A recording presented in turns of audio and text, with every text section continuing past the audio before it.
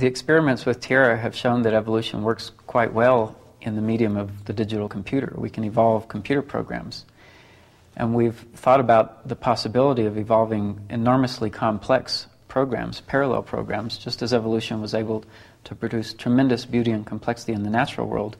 We'd like to do this in the digital world, with the idea that we might be able to design very powerful computer programs that could do things that take our computers way beyond what we're able to do with them today.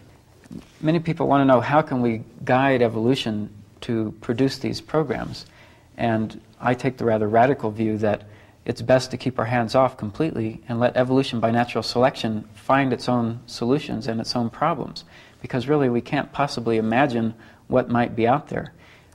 Try to imagine taking yourself back to the beginning of the Cambrian explosion, before we had the complex organisms that we know today, and suppose that you had no experience with life. Do you think you could imagine the trees and the cows and the corn and the humans that would evolve from that if you'd never had any experience of it? I think we're in the same position with respect to the evolution of digital organisms, that there are things out there that we could not possibly imagine today, and even if we could imagine them and had a complete description of them, we could never guide evolution to get us to that point. But we know that evolution can find beautiful, complex creatures when left completely to itself.